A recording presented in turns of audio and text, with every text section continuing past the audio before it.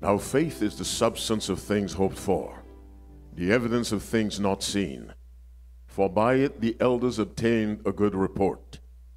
Through faith we understand that the worlds were framed by the word of God, so that things which are seen were not made of things which do appear.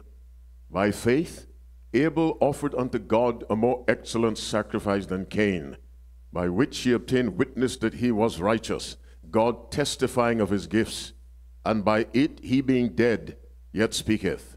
By faith Enoch was translated that he should not see death, and was not found, because God had translated him. For before his translation he had this testimony, that he pleased God. But without faith it is impossible to please him. For he that cometh to God must believe that he is, and that he is a rewarder of them that diligently seek him. God is good, and all the time. Good evening, everyone. Thank you very much for coming to listen to the words of God. The words of God are the words of life. The words of God are the words of restoration. The words of God are the words of victory. And the words of God are the words of resurrection, whether physical or spiritual. So I thank you for coming, and I thank those online who are with us wherever you are. Thank you very much, and may God abundantly bless you. I recognize those of you online who are not Seventh-day Adventists. Thank you for joining us, and may God grant you a special blessing. Is there anyone in this building, you are not a Seventh-day Adventist? We've not yet seen you. May I see your hand? You've not, first time you're here, first time. You're not, how very nice.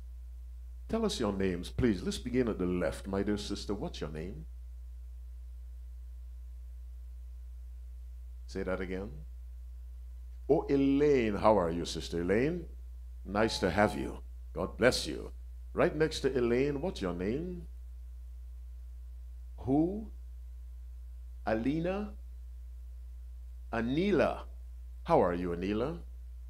Are you connected to my dear sister? All right. To the left.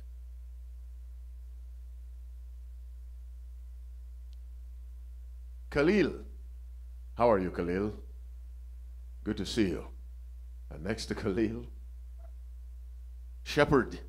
Good to have you, Mr. Shepherd. Say amen for our guest. Say it again. One more time.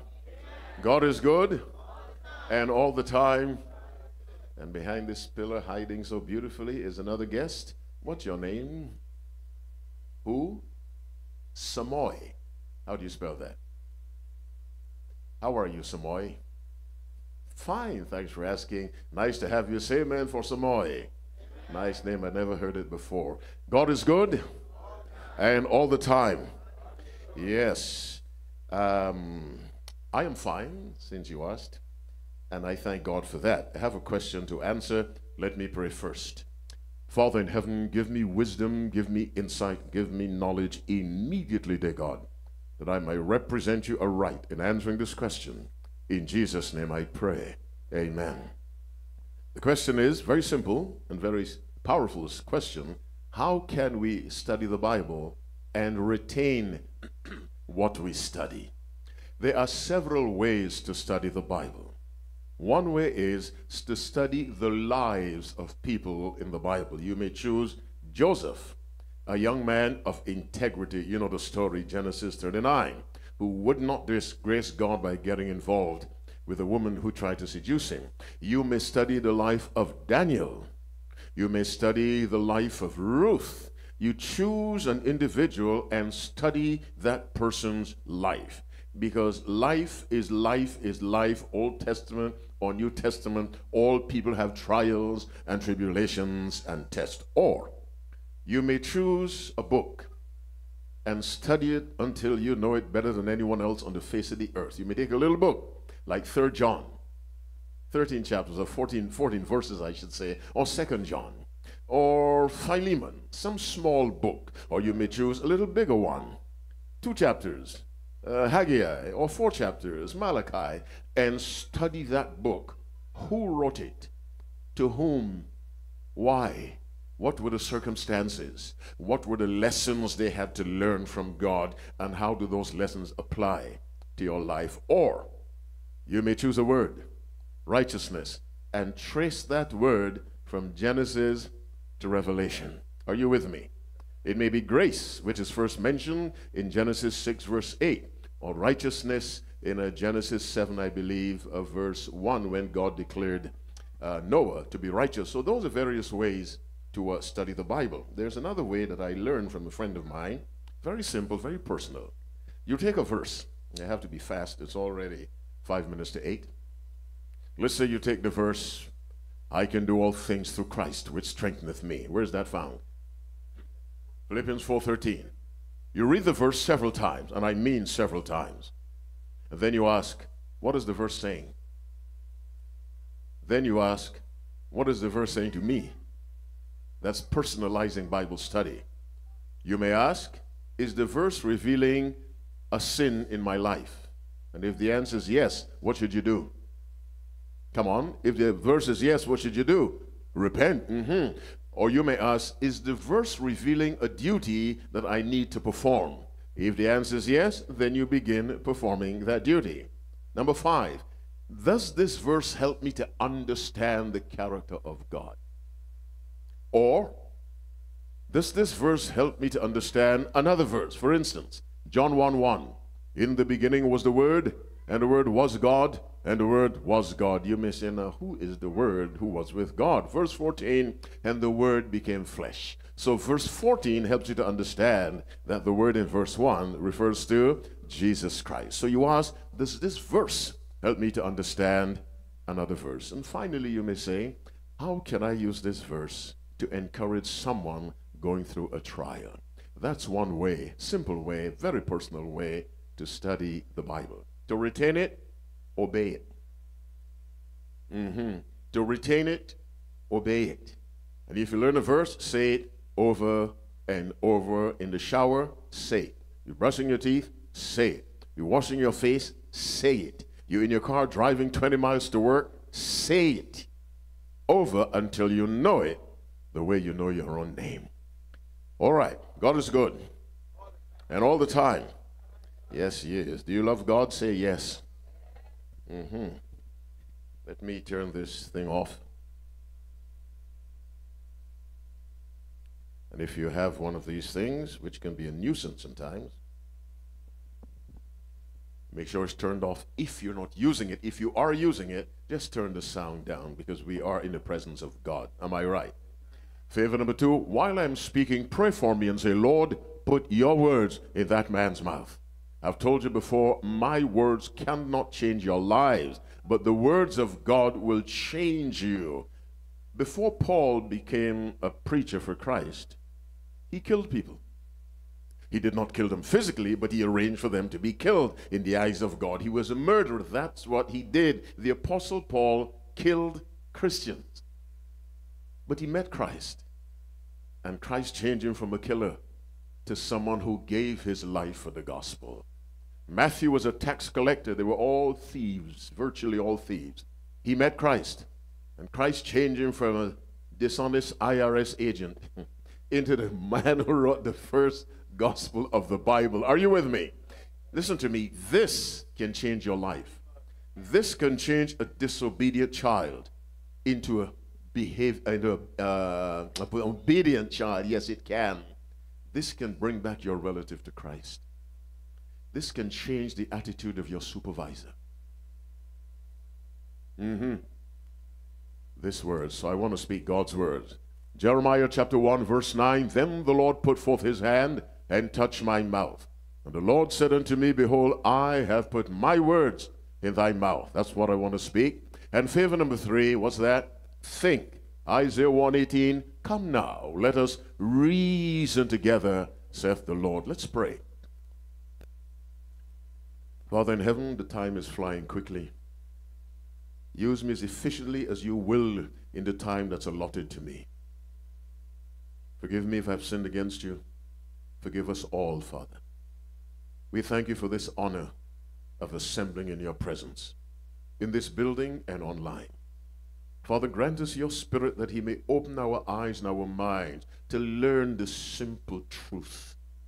Bless everyone listening. A special blessing on all our guests. We're delighted to have them in this building and online.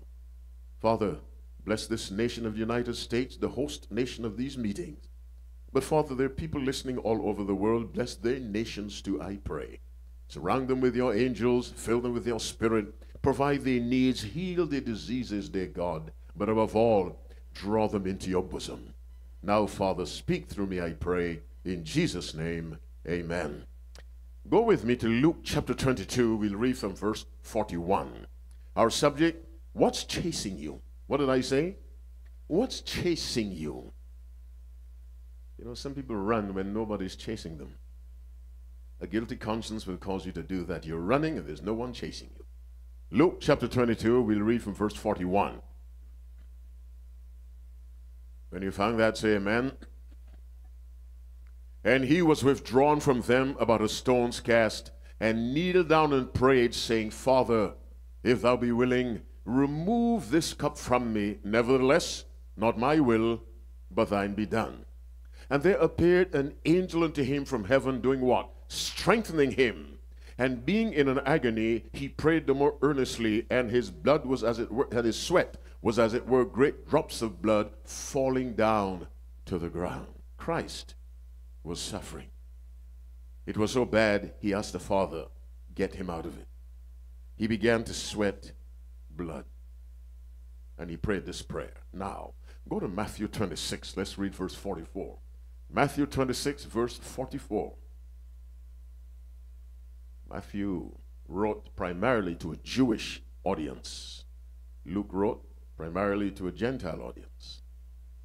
Luke himself was a Gentile. Luke is the only non-Jewish Bible writer.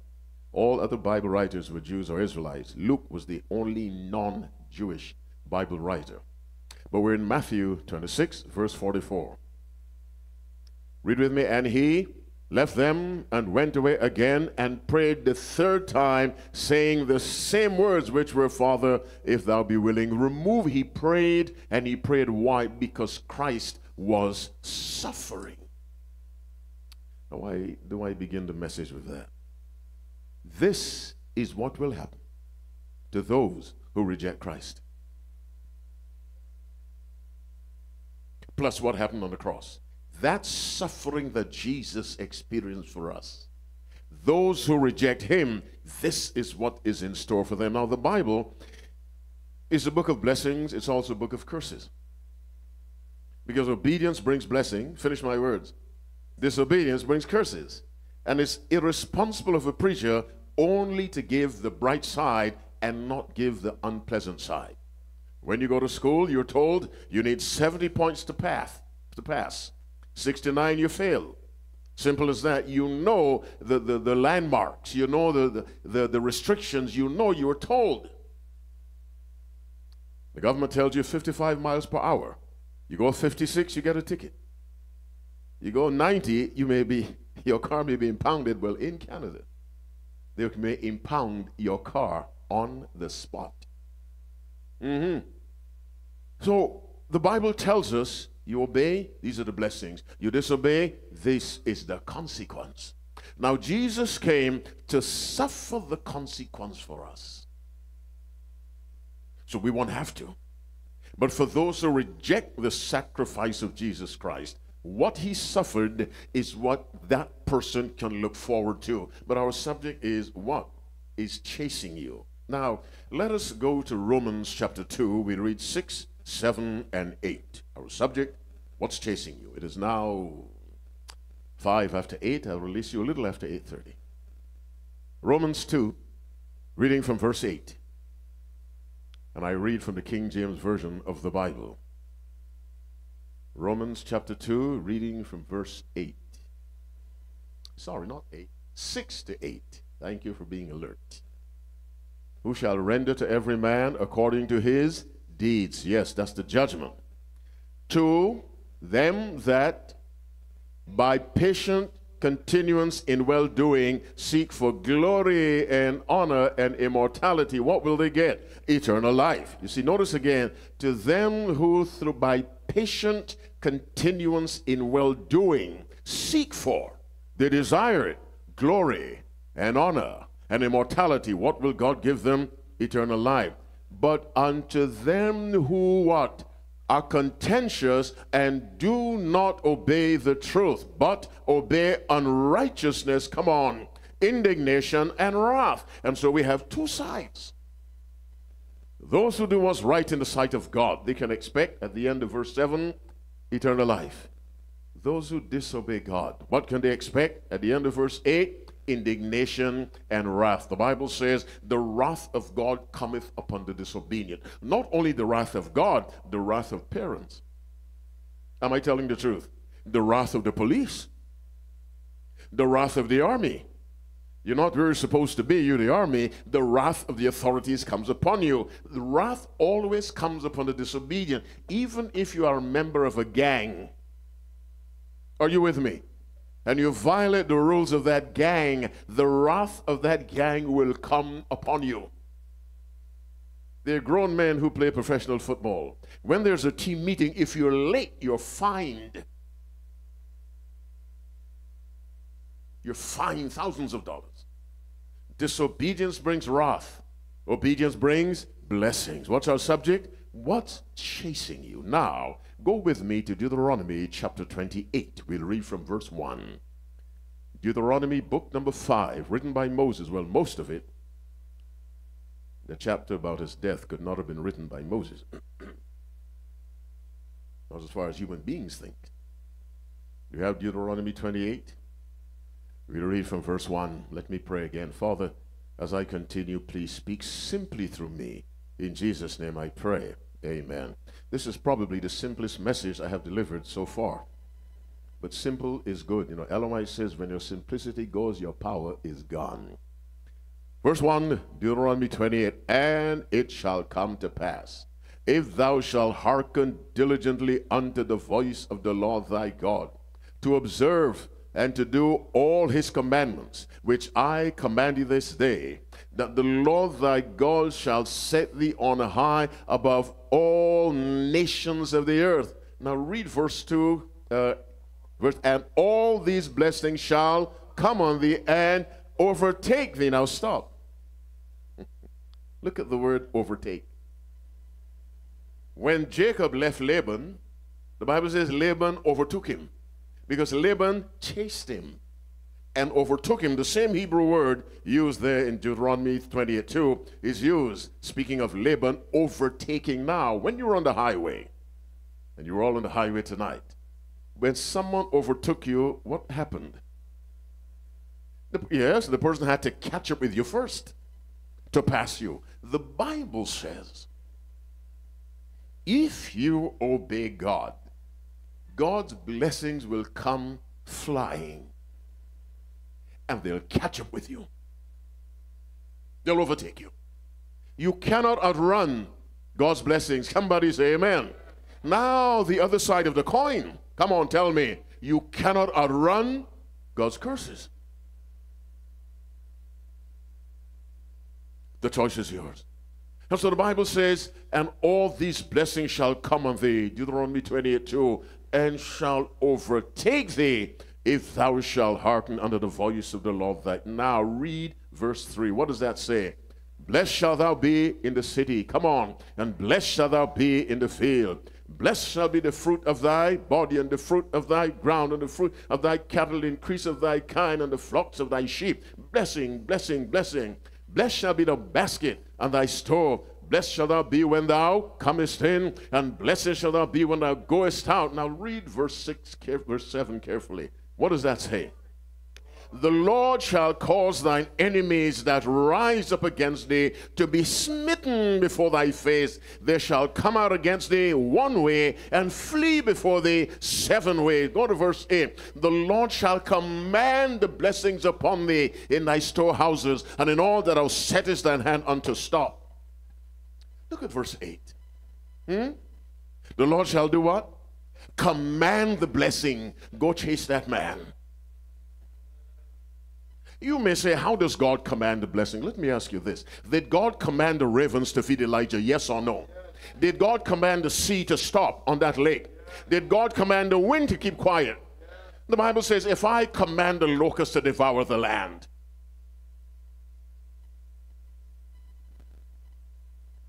and I will command the blessings upon thee in thy storehouses and in all that thou settest thy hand unto.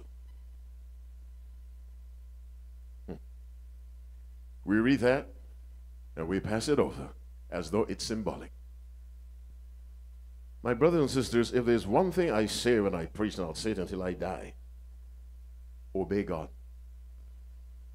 I'll drop dead saying, obey God. And God is good. As I told you a couple nights ago, if Adam had obeyed, come on, we would not be in this condition today. No sickness, no rebellion, no crime, no bombs in Gaza or wherever they're bombing, no police, no soldiers, no doctors, no nurses, God bless them now, but none of that. No institutions for unruly boys and girls. No prisoners of war, no Holocaust, no slavery, no genocide in Rwanda, none of that. If Adam had only obeyed. We just don't understand the blessings of obedience. Let's go back. Well, let's leave Deuteronomy for a while. Let us go to 1 Peter chapter 4. We're looking at obedience. Another word for obedience is life. Another word for disobedience, death. 1 Peter chapter 4, we read verse 17. I know you know it very well. Do you have that? But the time has come that judgment must begin at the house of God. And if it first begin at us, what shall the end be of them that obey not the gospel of God? Now, what do we learn about the gospel in that word, that verse? It must be obeyed. The gospel must be obeyed, which means the gospel contains the 10 commandments. Because the only thing God wants you to obey is his law, which is the whole duty, come on, of man. Let's reason together. The gospel must be obeyed. But let's get another witness. Let's go to 2 Thessalonians chapter 1. Our subject, what's chasing you? 2 Thessalonians chapter 1. We read 7 and 8 of 2 Thessalonians. 7 and 8. Chapter 1, verses 7 and 8. Do you have that? And to you who are troubled, rest with us, when the Lord Jesus shall be revealed from heaven with his mighty angels, verse 8, in flaming fire, taking vengeance on them that know not God, finish the verse, and on them that obey not the gospel of Jesus Christ. Yes, here again we have the gospel must be obeyed. Now, let us go to Romans 1. We read verse 16. Romans 1, verse 16. You know this verse very well. Do you have it? Read with me. What does it say? For I am not ashamed of the gospel of Christ, for it is the power of God unto salvation. Come on, to everyone. Belief. Obedience is belief in action. Obedience is belief in action. There is no salvation outside of obedience. And I'm not talking about legalism. Legalism is an attempt a person makes to save his life or her life. No. Only Christ can do that. Obedience is not legalism. Obedience is love. Obedience is life. Romans 1:16 again, for I am not ashamed of the gospel of Christ, for it is the power of God unto salvation to everyone that believeth, to the Jew first, and also to the Greek, to everyone that believeth. My brothers and sisters, God has blessings for those who obey. And sad to say, he has painful consequences for those who disobey. The choice is yours. But I want you to understand tonight that the gospel must be obeyed. Where there's no obedience, there really is no faith. You know, Paul talks about faith in Galatians and Romans. Faith, faith, faith. James talks about works. They are not one against the other. Paul is talking about what happens the instant you give your life to Christ, like the publican in the temple. If God be merciful to me, a sinner, Christ said he was justified. James is talking about now what kind of life should you live? But for him to be justified, he had to do what? Admit that trust. He had to do something. That thing is obedience. The Bible tells us God's commandment is that we believe on the Lord Jesus Christ. That we believe is a command to believe. We can obey or disobey. Let me say it again. Salvation has a condition. What's that? Obedience. Do you not see that in Genesis 2:16-17? One of my favorite passages. And the Lord God commanded the man, saying, of every tree of the garden thou mayst freely eat, but of the tree of the knowledge of good and evil thou shalt not eat of it. For in the day thou eatest thereof, thou shalt surely die. In other words, in the day you disobey, you will die. Turn that coin around. If you obey, come on, you will live. Salvation has a condition. But let's identify our problem as a species called human being. Go to Romans 8. Let's look at our problem. It is so big, only divine power can conquer that problem. No psychiatrist can help you with that. No doctor, no therapist, no counselor, no behavioral specialist. Only God can help you with the problem we're about to encounter. Romans 8, reading verse 7 and verse 8. Are you there? Because the carnal mind is enmity against God, for it is not subject to the law of God, neither indeed can be. What that verse is telling us, we are born with a condition that we cannot change. If you put a sign, let's say you've got a store downtown, you sell something, you put a sign on your window, do not throw a brick through this window. You come to that store tomorrow, you'll find a brick was thrown through that window. There is something in us. When we see do not, we decide we will do. That's the way we're born. When we see do not, we do. When we see do, we do not. That condition can only be changed by God. If God had not come down to the Garden of Eden, Adam and Eve would have been lost forever because they could not come to him. Let's go to Genesis 3. Let's read from verse 7. Well, 6. Let's read from 6. It's now 20 after 8. Our subject, what's chasing you? Genesis 3, reading from verse 7. When you found it, say amen. Remember to pray and ask God to put his words in my mouth. And the eyes of them both were opened, and they knew that they were naked, and they sewed fig leaves together and made themselves aprons. And they heard the voice of the Lord God walking in the garden in the cool of the day. Pause. Adam and Eve heard. In this building and online, there are people who are hearing what I'm saying. They heard the voice of the Lord God walking in the garden in the cool of the day. What was their response? And Adam and his wife hid themselves from the presence of the Lord God amongst the trees of the garden. To hide from God is to hide from life. And the Lord God called unto Adam and said unto him, where art thou? And he said, I heard thy voice in the garden, and I was afraid because I was naked, and I hid myself. Why did I take you to this passage? The natural behavior of a sinner is to avoid God. Now, go to Romans chapter 3. Let's read from verse 10. Our subject, what's chasing you? Romans 3, Reading from verse 10, remember I just said the natural response of a sinner is to avoid God, unless God does something in that person's heart and mind. You have Romans 3, verse 10.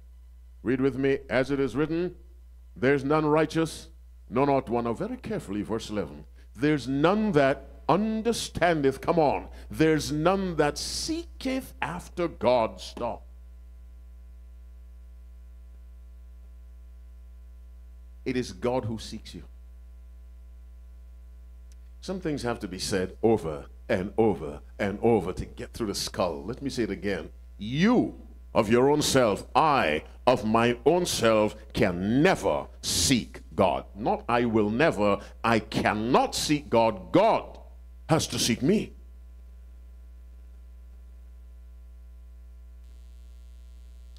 And he does that through his Spirit. Now I have to decide how I'll respond to God's seeking of me. I can say, leave me alone, or I can say, thank you for seeking me. Here I am. Save me. No human. Now, we can seek church, because church is a social organization. So we seek it. We have friends.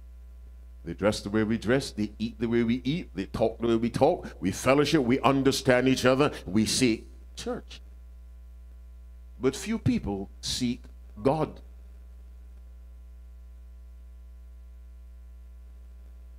To seek God is to seek, you see, when you preach and it goes all over the world, you have to be careful the stories you tell.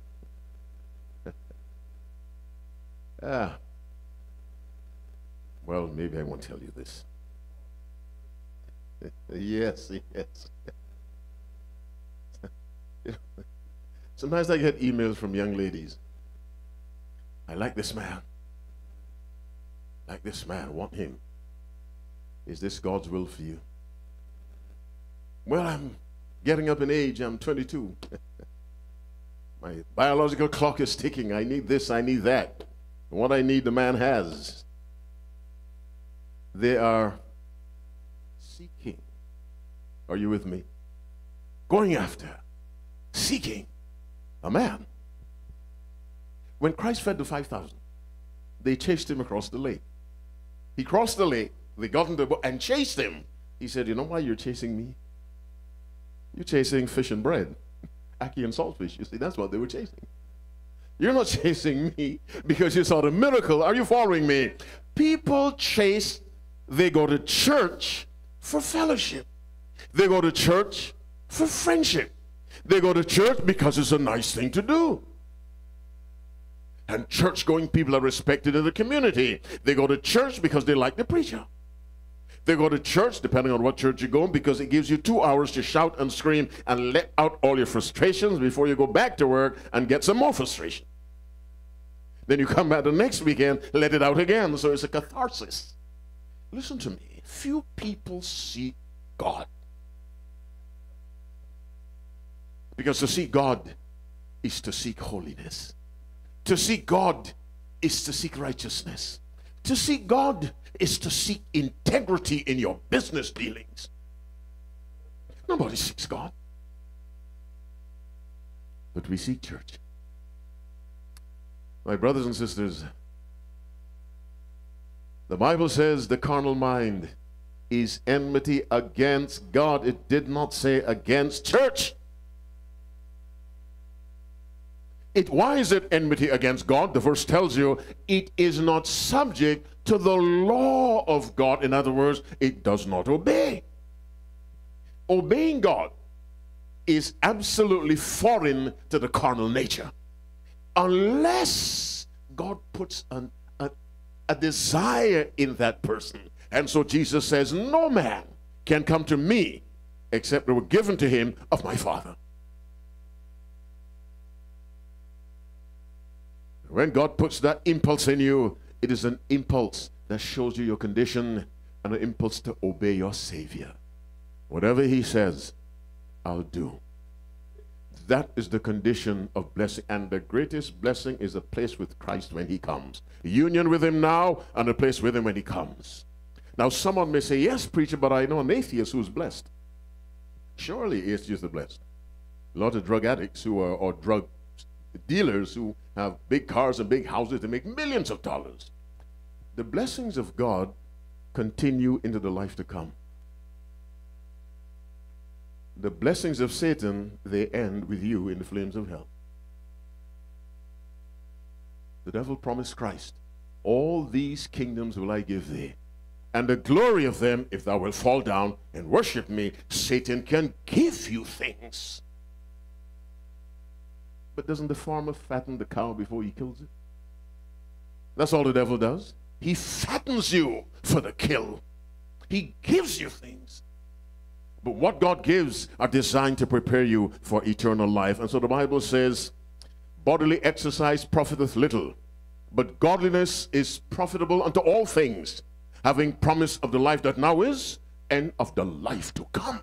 The Bible says doing what's right has benefits into the new world.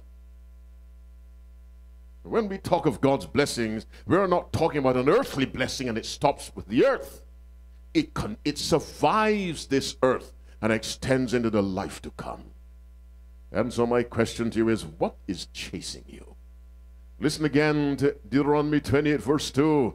And it shall come to pass, if thou shalt hearken diligently unto the voice of the Lord thy God, to observe and to do all his commandments, which I command thee this day, that the Lord thy God shall set thee on high above all nations of the earth.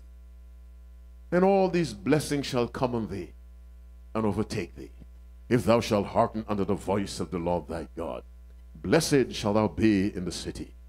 Blessed shall thou be in the field. Blessed shall be the fruit of thy body, and the fruit of thy ground, and the fruit of thy cattle, the increase of thy kind, and the flocks of thy sheep. Blessed shall be thy basket and thy store. Blessed shall thou be when thou comest in, and blessed shall thou be when thou goest out. The Lord shall cause thine enemies that rise up against thee to be smitten before thy face. They shall come out against thee one way, and shall flee before thee 7 ways. The Lord shall command the blessings upon thee and thy storehouses, and in all that thou settest thy hand to, and he shall bless in the land which the Lord thy God giveth thee. My brothers and sisters, you continue all the way down to 13 to see the blessings of God. The condition is one condition. Give me that word: obedience. In how many languages can I appeal to you in this building and online? Obey God. Do exactly what God tells you. And all God wants from you or me is to obey his 10 commandments.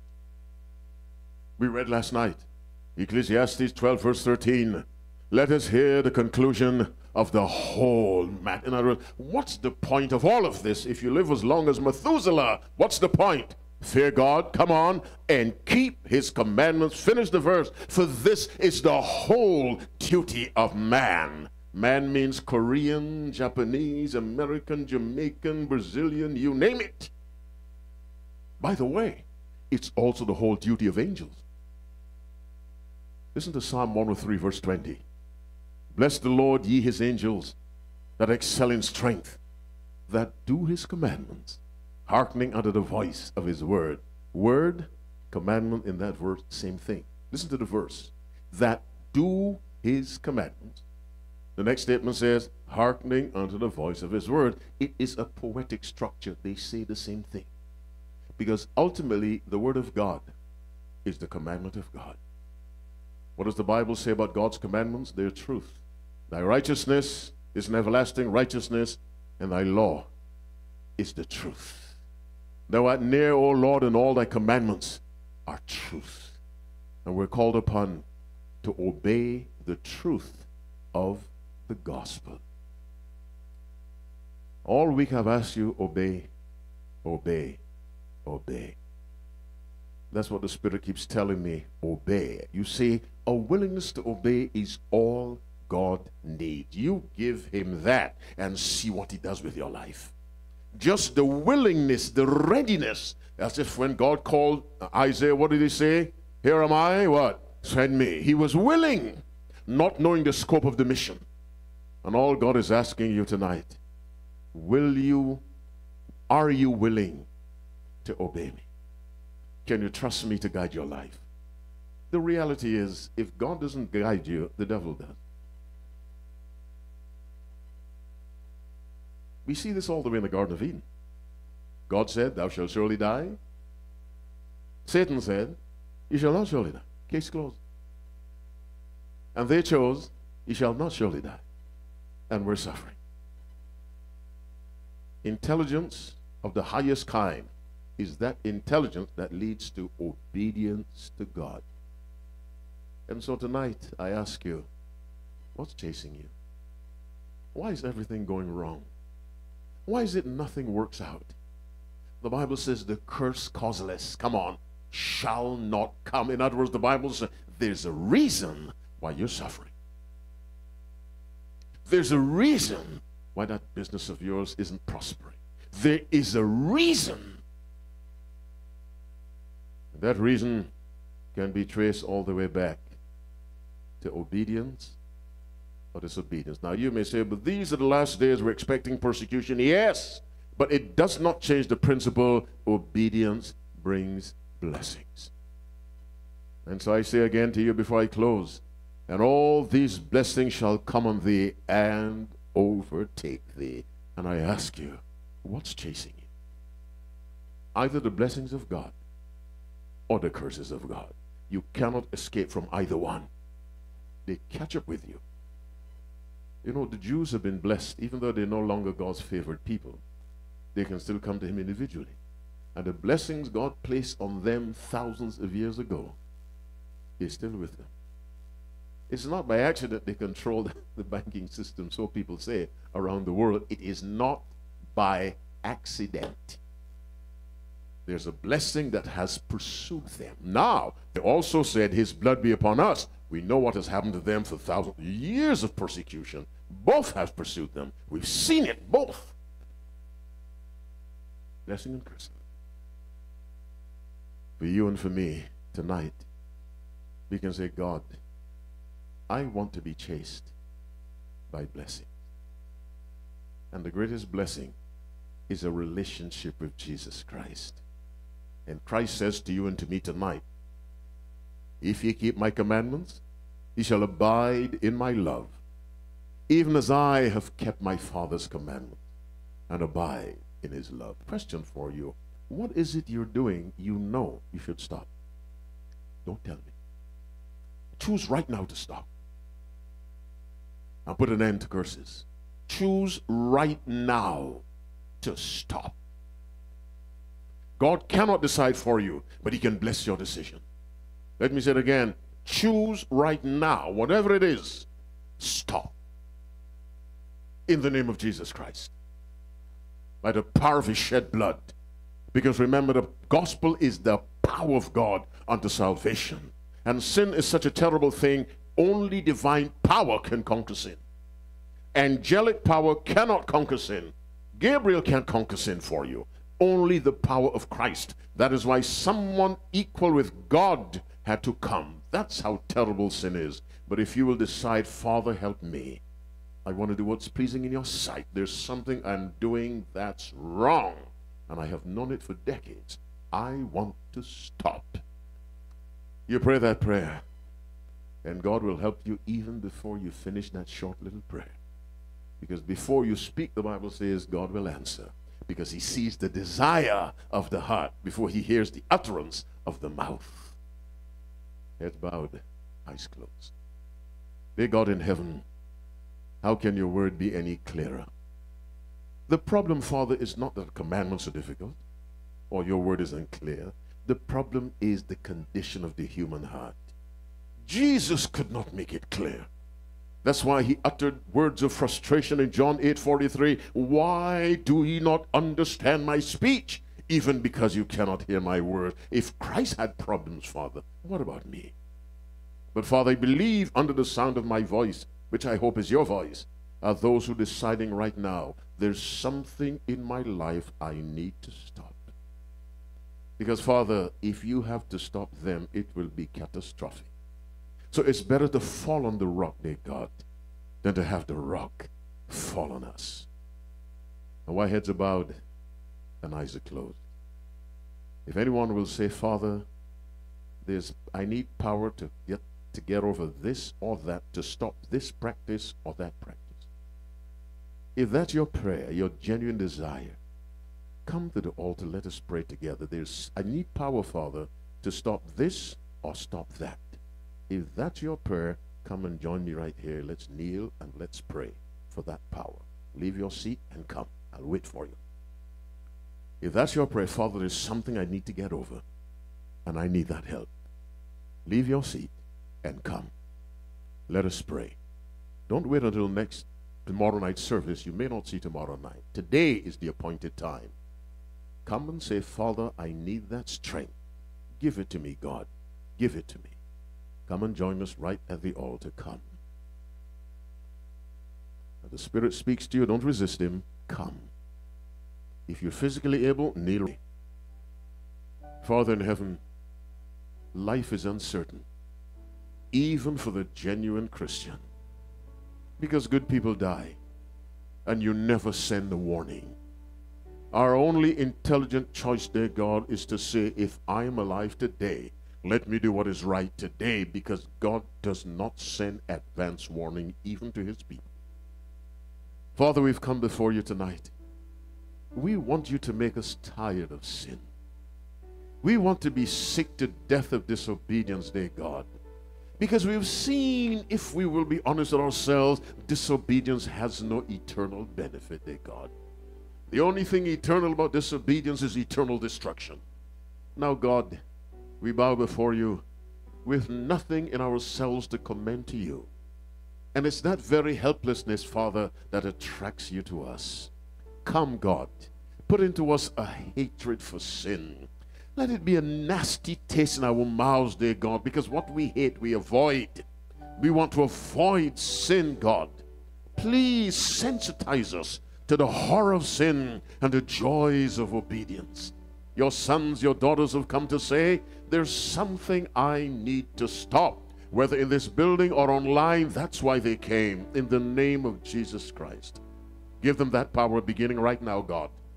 Because the power to overcome cannot be delayed. Right now, through your Spirit, unleash that power in their lives. Because I believe, dear God, their desire is genuine. Father, I am praying to a God who says of himself, He is not willing that any should perish.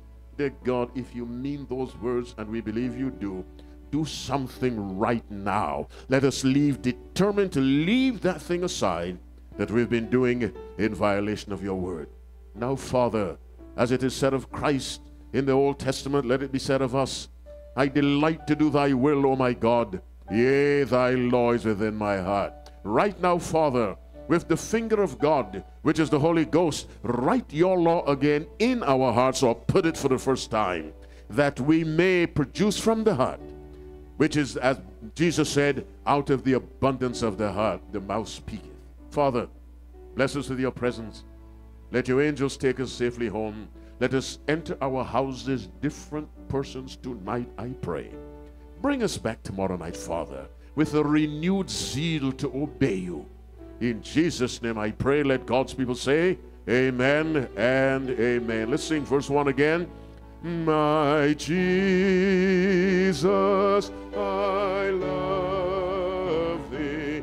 I know thou art mine.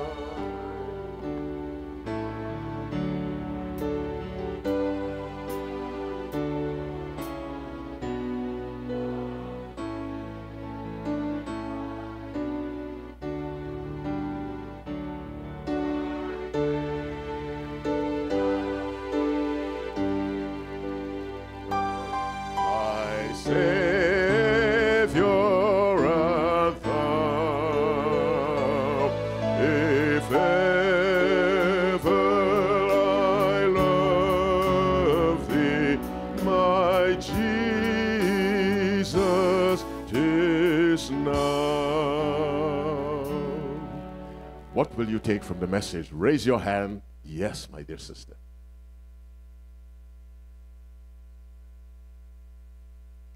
No one can outrun God's blessings or his curses. You choose the one you want to chase you. Somebody else, what will you take from the message tonight? Tell us. Raise that hand and, yes, my brother. I choose Christ. God bless you. I choose Christ, he said. Yes, sister. To be obedient in how many things? Everything that God tells us. Yes, somebody else. Yes, my dear sister. Obedience is belief with shoes on it. Are you following me? Faith with shoes is obedience. My sister, never be ashamed of the gospel of Christ. It is the power of God. No one is ashamed of power. Somebody else, what will you take from the message? Yes, my pastor. I want God's blessings to overtake me. Yes. So I'm going to slow down in obedience. Let him catch up with me. Don't try to outrun God in rebellion. Slow down. Let the blessings catch you. What a beautiful picture. These blessings shall overtake you. Anybody else? Yes. Obedience brings blessings that extend from this life into the life to come. Yes, my dear sister. Many are converted to Christianity or to the church, but not to Christ, not to God. Because conversion to God is conversion to holiness, righteousness, integrity, honesty. Yes, that's God. It is conversion to love for your enemy. Now may the grace of our Lord Jesus Christ and the love of God and the fellowship of the Holy Spirit be with us now and forevermore. Let all God's people say, amen and amen. Come tomorrow, bring someone with you. Remember the questions we want so we can enlighten you by trying to explain them. Put your prayer requests so we can pray for you. And may God watch over you tonight with joy and bring you back tomorrow. God is good and all the time. Good night, my friends in the building and online.